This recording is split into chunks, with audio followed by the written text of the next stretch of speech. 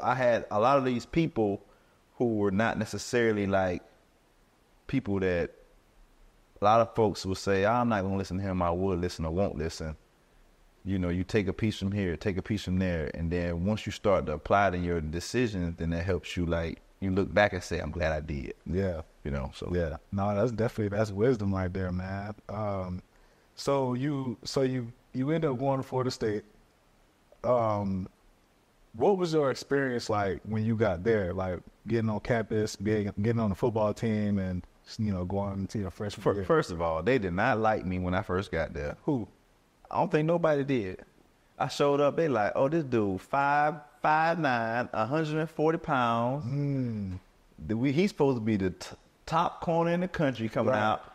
I was first team USA Today coming out of high school. I was the number 1 or 2 corner in the country coming out. But they ain't like me. We recruited all these other guys who were 6'1", but they looked at me like, nah. Yeah. And then my shoulder was messed up coming into college. I had to have shoulder surgery. My first year, I already knew I knew it was red shirt because I had to get shoulder surgery. My shoulder was hurt coming out of high school. So, man, they ain't give me no love, bro. Yeah, they like, you hurt, and you 5'9", 140, like, come on, It was bro. bad. It was bad. So I was just like, of course. You call him back. One of my best friends, he went to Georgia Tech. My other buddy, he ended up going to South Carolina. We on the same high school team. Them boys playing their freshman year. He the punt returner at Georgia Tech. He a slot receiver. I gotta get like, yo. I'm like, hey. So the boys calling me like, he calling me from Atlanta. I'm going down there, and they showing me love. I'm like, I need this, bro. I said, bro, it's a struggle. I'm trying to just make it to class on time. I got to get this shoulder surgery, so I got to go to rehab. Yeah. I can't lift weights. I can't do nothing. The coach is looking at me like, why recruit you? When I first got there, they told me they was going to give me number 4. They gave me number 29. Gave number 4. This is the craziest thing, bro. They gave number 4 to another freshman who played receiver from California, Kenny O'Neal, and they told me they was going to give me number 4. Oh, yeah, they baited you. They got me. So I was like, oh, hell no. But I had already been through that in 10th grade. You know what I was about to say? I was about to really say, bro, I'm really seeing some repeated patterns. The same thing, bro. Everything prepared you to get what happened at Florida State, bro. Like it's the same exact thing. The coach is not liking you. Nah, I ain't gonna say like you. They like me, but I wasn't ready to play. Right. Even in high school, like, so that's crazy. So like you get healthy, your shoulder. So I have shoulder surgery. I come back in the spring. And bro, they got me last on the depth chart. I'm talking about dead last. And then when the fall start, when the new recruits come in, bro, they had me behind some of the freshmen that we recruited. So I'm like, what the heck? So I'm taking it very personal, but this the most laser focused I've been. Now at corner, Antonio Cromartie was a starting corner, and I think the other one was, I'm not sure, maybe Gerard Ross. He was older guy, he's senior. So, and then we had just the year before that, we had Brian McFadden and Leroy Smith. They both went to the NFL. I had some guys. So we had some really good players. Yeah. So, and then we had all these high recruit guys who were coming in. So, which I was one of them dudes too. Yeah. So basically, we get there in the spring, and it's like we battling it out. And I tell you what, I didn't know what to do, but I knew how to play man. Flip the switch. So all I was thinking about one-on-ones. I'm going to guard them. Chris Davis, C.C. Davis, I'm guarding. Fonzo Thorpe, all these guys were draft picks. I'm going to guard them one-on-ones. Okay. I'm going against the best guy. I don't even want to go against the guys I came in with. I want to go against the starters. I want to go against Cody Fagg, these dudes who are getting drafted, who about to go to the next level. Yeah. And I want to show them that I can play. Yeah. So, of course, I don't know if guys were scared or not scared, but hell, I'm finna get up here. I'm gonna go 1 time, 2 times, 3 times. I'm gonna keep going. Right. So, still fall comes. Now I'm probably like 3rd string. No, summertime hits. I'm sorry, summertime hits. Antonio Cromartie tears his ACL in the summer. Summer workouts. We are doing one-on-ones. We had a camp, bro. Some high school kids came from high school. You know, the high school kids come up talking trash to the college kids. Yeah, so Crow is like, man, I'm finna go show this high school kid what's what. Dude run a deep ball, Crow tears ACL. Like doing workouts. Not even now. Crow is gonna be first team preseason USA all American. He probably gonna be top corner, whatever the case may be. One of the top corners in college football. He never started at Florida State. He started one game in college, so he didn't start before that. People don't know that. Yes. Okay. People don't know that. So he tore his ACL. So now it's like, oh, we're looking for somebody to replace Crow. Who gonna be the starter? It's up. Here we go. It's my opportunity. I'm a redshirt freshman. Yeah. So we battling. We got everybody battling. And then I remember, so we played Miami the first game. We ranked number 2, they ranked number 3. So it's like Miami, Florida State. We played on Monday night, first Monday night game in football. Yeah. So it's going in Doak Campbell. So it's gonna be the game. Yeah. Right. So, Coach Bowden never called me. Coach Bowden called me to his office. I'm like, oh shoot, what's going on? I'm like, what did I do? What happened? Yeah. So Coach Bowden called me to his office, and I've probably been in Coach Bowden's office 3 times the whole time I've been there. That was the first time I've been in there, besides getting recruited. He called me to his office. He's like, Tony. He's like, I want to talk to you. He's like, you're doing a heck of a job for us.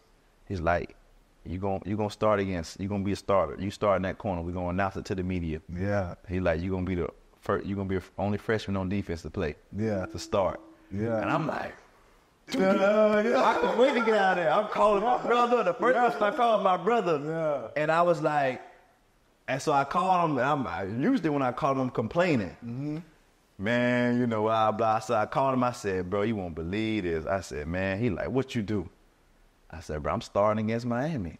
Freshman. He was like, what? Yeah. He couldn't believe it. Yeah. So I'm like, y'all got to come to the game. I'm like, I'm starting. The game is next week. Yeah. So he was like, I said, I told you I've been balling in practice. Yeah. He ain't really, they believed it, but they didn't believe it. Yeah. And especially how I just came off of surgery, like all these things. So they didn't really know. So fast forward, bro, we played Miami the first game. First game we go out there, I remember like it was yesterday. I'm on the bus. I'm sitting in the first seat on the bus. We coming from the hotel in Thomasville. Leon Washington, one of my boys, close friend of mine. I know Leon, yeah. So Leon is a star running back. He 2 years above me. Like he been playing in Miami Florida State game for 2 years. Okay. He a junior, I'm a freshman. And so we listen to Jeezy on the bus. Yeah. I will never forget this. Boy got tears in his eyes. I said, oh, this is real. That boy ready. I'm so nervous. And I'm like, I thug motivation one-on-one. The whole ride down, the whole bus rocking. Yeah. I'm like, this is Miami, Florida. This is what I grew up wanting to do. Yeah. And I'm out here about to play and start and play the whole game. And they said, we ain't rotate. Coach Andrews told me, we not rotating. You playing the whole game. You out there.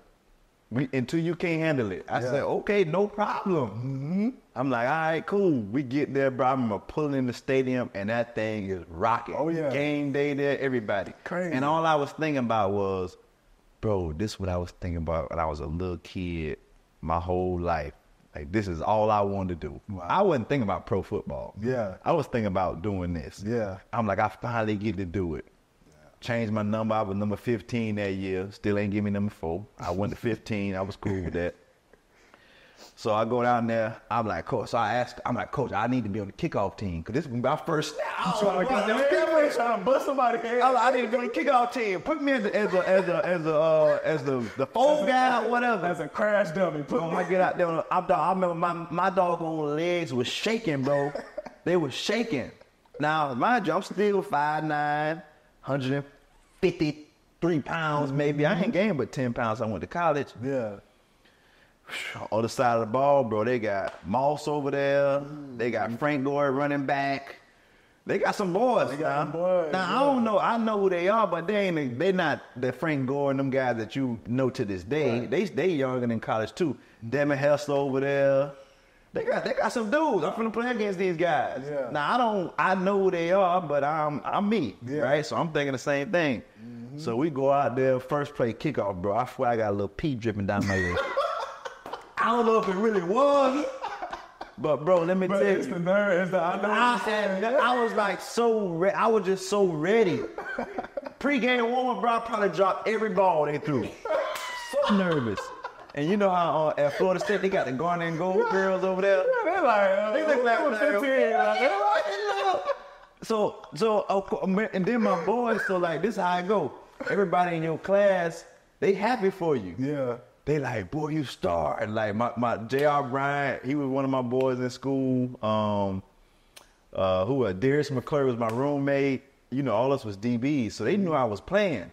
So them boys like, come on, let's go. Yeah. You know what I mean? Yeah. So man, we get out that first play, bro.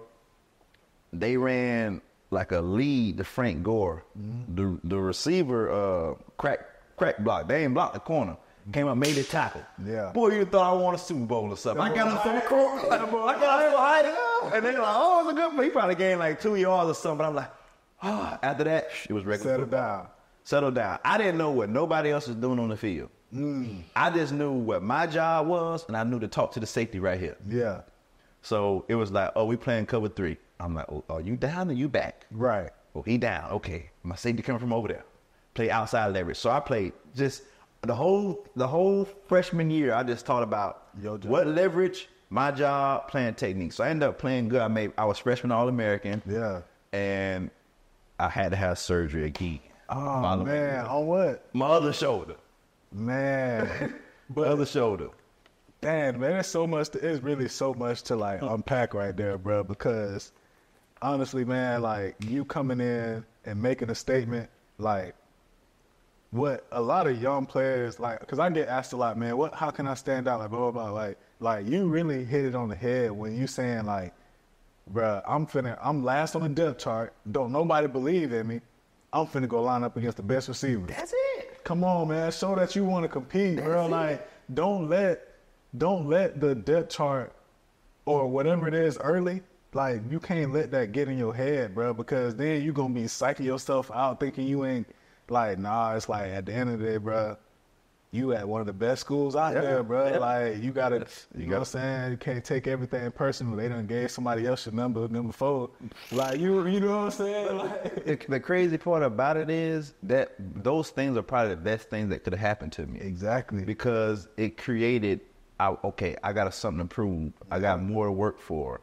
You know, it's not just given, which nobody has it given. I don't care what nobody says. Mm-hmm. Everybody got to work. Yeah. But when people count you out or when you think they look at you a certain way, you know how they feel about you. When I walked by the hallways my freshman year, them coaches ain't come talk to me. Walking straight by you. They walk straight by me. So I'm like, oh, okay. Yeah.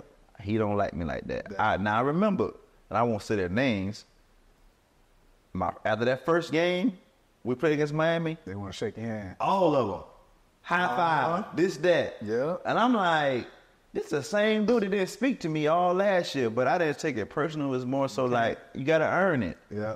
You got to earn it. So I was under the impression that, or I knew, not under the impression, but I knew that that's the same thing I went through in 10th grade. Same thing I went through, you know, transferring schools or whatever.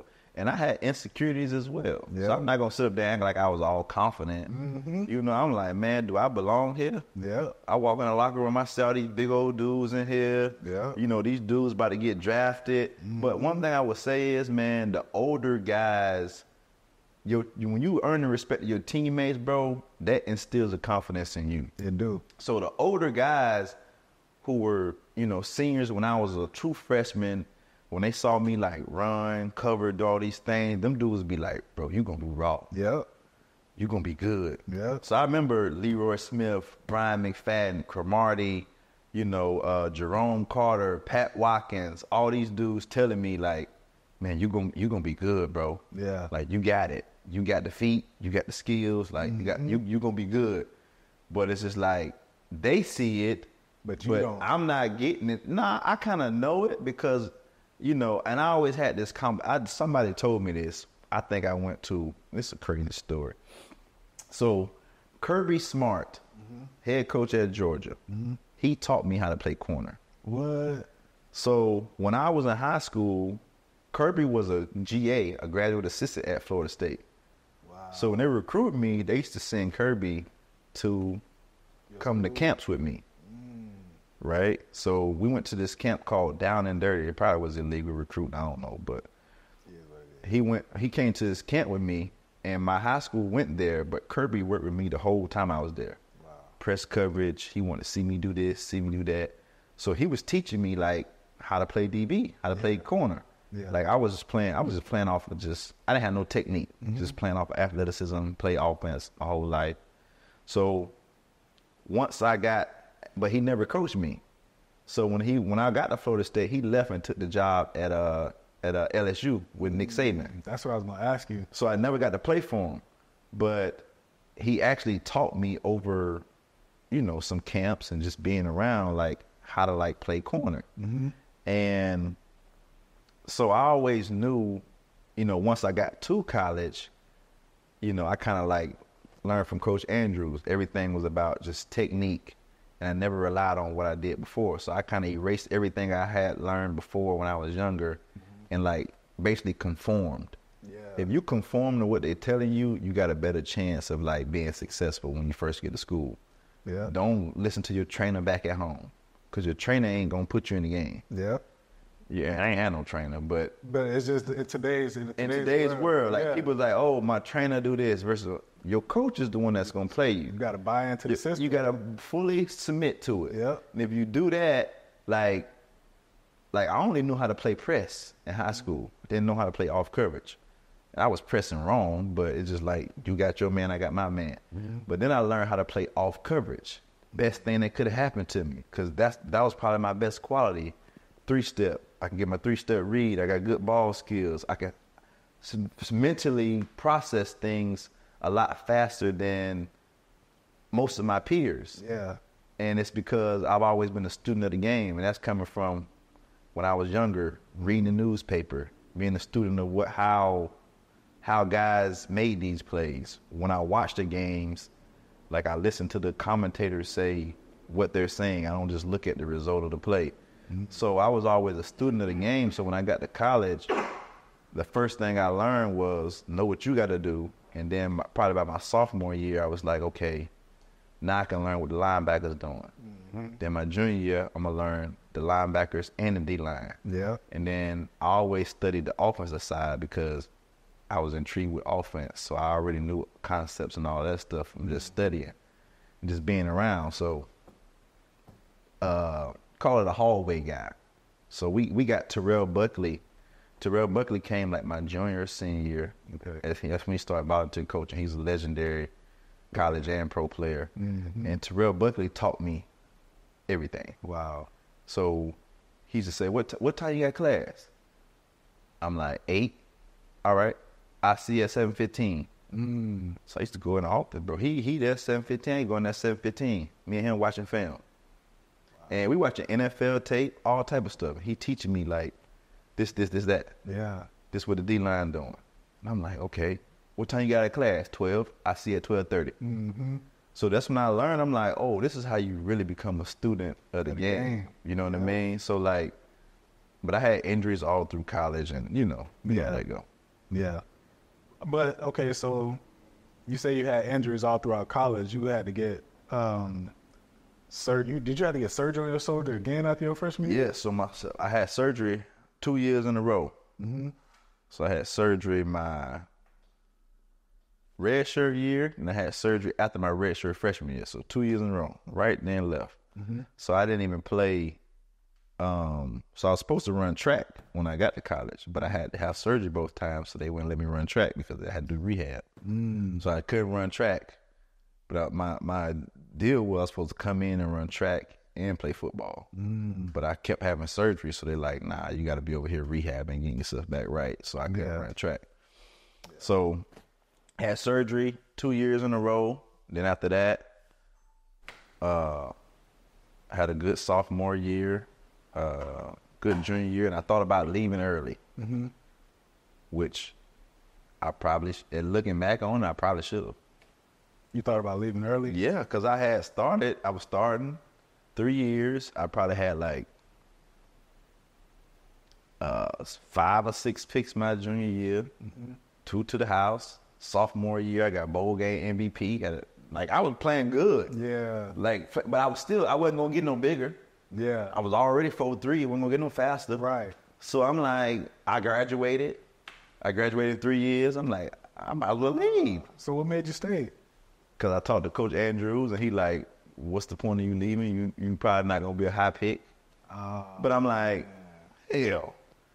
If I'd have known I wasn't going to get drafted, I probably would have just left. But I probably would have got drafted because leaving early, I probably would have got a chance to go to the combine. Yeah. I would have got a chance to, if I would have got a chance to go to the combine and run a 40, I would have ran probably top 5 fastest times. Yeah. Because at the pro day, I ran a 4.27. So I'm like, hell, at the combine, at least I would have ran a 4.29 or 4.30. Yeah, yeah. Something like that. Yeah. So I'm like, I should have just left. But my senior year, I was up and down hurt, had a knee, and my shoulders was acting up. So it was like I was always hurt throughout college, but only missed 1 game. So for my whole career, so I probably got the most. I think I had the most starts, and somebody else broke it, an offensive lineman broke it, but I had the most starts in Florida State history for a long time. Dang. Yeah. Oh, that's what's up, man. Especially the way you got there and facing the adversity you had to face. So before we transition to like you going into the NFL, what was it like playing for Coach Bowden? Like how was he and how was that time? I think he was Coach Bowden helped me out more as an adult than he did back when I was like a young adult, shall I say. Because all of those things that he taught us, like his whole goal was to tell all his players about Christ. Nice.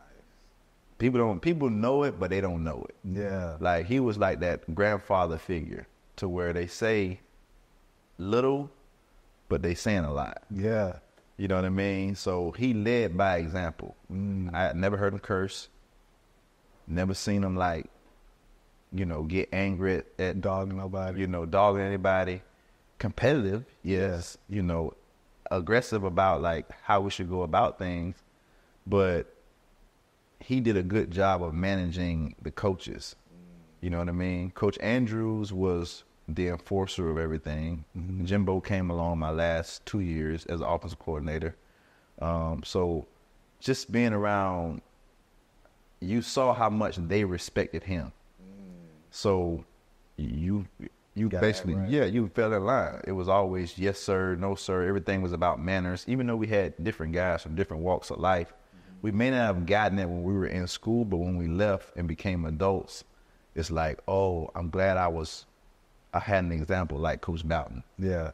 You know what I mean? I'm glad, like, even to this day, it doesn't matter. Like, people say, if I say, hey, I went to Florida State, you play with Coach Bowden? Yeah. They're like, oh, what was he like? It's the same thing every single time. Like, everybody wants to know. And I always say this, and Coach Bowden is obviously, everybody knows about Coach Bowden, but Coach Andrews, heart and soul of it. Wow. Best coach I ever had. One of the best men I know. By far, not even close. What made him like the best coach, bro? He was the hardest coach I've ever had. He demanded excellence every single day. From the time you walked into the meeting room, from the time you stepped on the grass, but then he loves you. He will curse you out like a dog. But he'll sit with you in the cafeteria and say, I love you. I'm doing this because I promised your mama I was going to take care of you. Wow. And you don't get that. That's when, the genuineness of coaching is like, a lot of people do it for money. Some people do it for notoriety. Some people do it for wins and losses. Yes, all of those things I believe he did it for. Yeah. But his most important thing was, I'm going to make better men out of you. Yeah. And I'm going to do it through the game by he only knew one way to do it, and that's direct. Wow. So you always knew where you stood. Yeah. If he coming there looking at you sideways, you probably didn't look good on tape, or you wasn't hustling. Wow. So everything was about effort, attitude, discipline, and competing. Yeah. Like, after practice, we ran every day. And it was a competition of who can win, who gonna come in first. Yeah. You know what I mean? Tackling drills, old school way. And he taught Deion Sanders, you know, Leroy Butler, these Hall of Fame guys, Derrick Brooks. He taught all these dudes. So we coming in and we seeing these guys and how they love him so much. What are we missing? Yeah. Why when we just fall in line? Yeah. So I think by far he's had the most impact on my life as a coach. By far. No, that's what's up, man. That's what's up. So you leave Florida State. You didn't get an invite to the combine, but you ran a 4.27 at your pro day. When you go undrafted, you end up going to Denver. So were you surprised that you went undrafted? Hell yeah. I ain't gonna lie to you. I was. Now, looking back on it, I shouldn't have been surprised. But the reason why is because, hell, the dudes that was getting drafted, hell, I was way better than them in college. Yeah. You know, if you're looking at body of work, Right. you know what I mean? I probably had 2 or 3 punt returns to the crib. Probably had 6 touchdowns in college. Yeah. 11, 12, 13 interceptions. Bowl game MVP twice. Wow. Started 4 years. I'm like, and I played at a good school against some good competition. So I thought that was the pedigree to go. Yeah. But I didn't understand was your potential for the next level. And I didn't understand that 5'9", 175 pounds is not potential for the next level. I didn't understand that. I just thought it was what you did and how you produce. That's how it should be. That's how it should. But I didn't know that they'll take a dude from New Mexico State. Got the tangible. Because he's 6'1" and he 195 pounds over somebody. I didn't know that. I had no idea. So I was kind of blind to it. I was just always taught the best man is whatever. You know what I mean? So I remember during the draft, that's probably the saddest day of my life. During the draft, I got a call in the 3rd round from Atlanta. They called me, hey, we thinking about taking you with our next pick if we take a defensive guy. I'm like, oh, okay. Yeah. No Cleveland call in the 4th round. I'm like, so I'm getting calls. I'm at my mama's house. I'm getting calls. So I'm like, I'm thinking I'm going to get drafted. I ain't had no draft party, nothing like that, because I didn't go to the combine or nothing like that. But I kind of figured, I went to an all-star game. They had the Texas vs. Nation game in one of them in El Paso, Texas, something like that. I did really well there. Okay. You know, did good in practice. I was like, okay, some of these dudes, I saw some of the dudes that I was in the all-star game with, they were getting picked. I'm like, I was killing him in practice. Right. You know, so I'm like, I should get picked. Man, then the 7th round come out, like, I don't even want to get picked. I was like, this is embarrassing. Yeah. But it was good. I thought that's when I cried. That's the first time I really cried around my mother. I was like sad when in the room. I was like, what am I gonna do? And I'm thinking like, it's kind of over, but it's not over. Yeah. And of course my agent's like, oh, well, you got plenty of teams that want you, blah, blah, blah. So my high school teammate, Marcus Thomas, he had got drafted by the Broncos a year or so before. Okay. And so we were high school teammates and friends. He went to the University of Florida as a D lineman. So he was already playing with the Broncos. So he like, bro, come out here. Like, come here. You can stay with me. Like, he like, trust me. He like, you gonna like it. You gonna do good. So I was like, all right, cool. So I went to Denver. And we had a new coach. Josh McDaniels had just got the coaching job. That was his first coaching job. Okay. And he came from New England. Yeah. And so they were going through, new coaches. And I was like, all right, cool, I'll go. Okay, so you end up going to Denver. What was your first year like? What was your first year in the NFL like?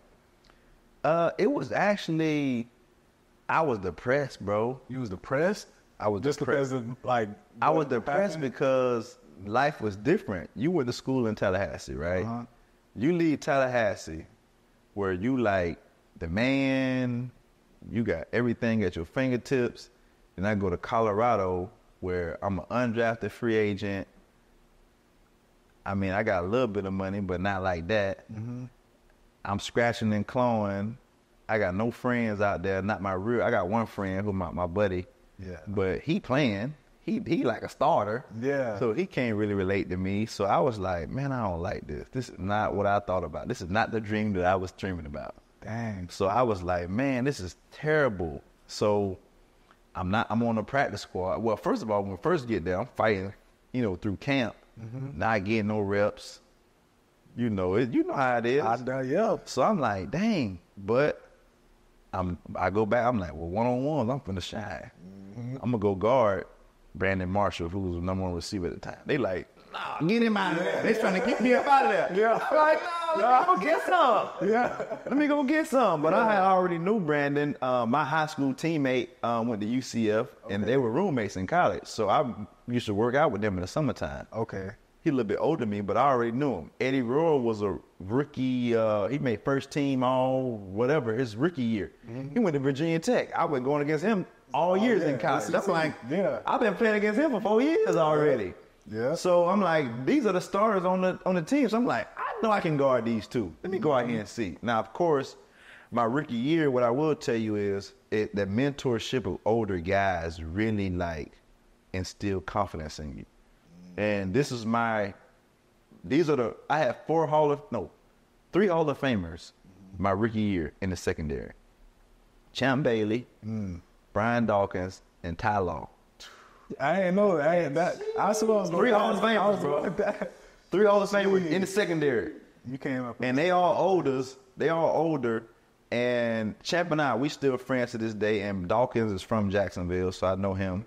I didn't know Ty Law at all. So Ty Law had been in New England for a while. McDaniels brought him over because, they had the New England deal. So he came over. Dawkins was coming over from Philly. Champ was already there. He was the man. Of course, I was idolizing all of them. Right. And so, man, when I got there, my locker was next to Champ's. They didn't think I was going to be there. That's what you right? Undrafted. They like, oh, he ain't going to be here. We just put his locker here and so he'll be out of here. Then Champ have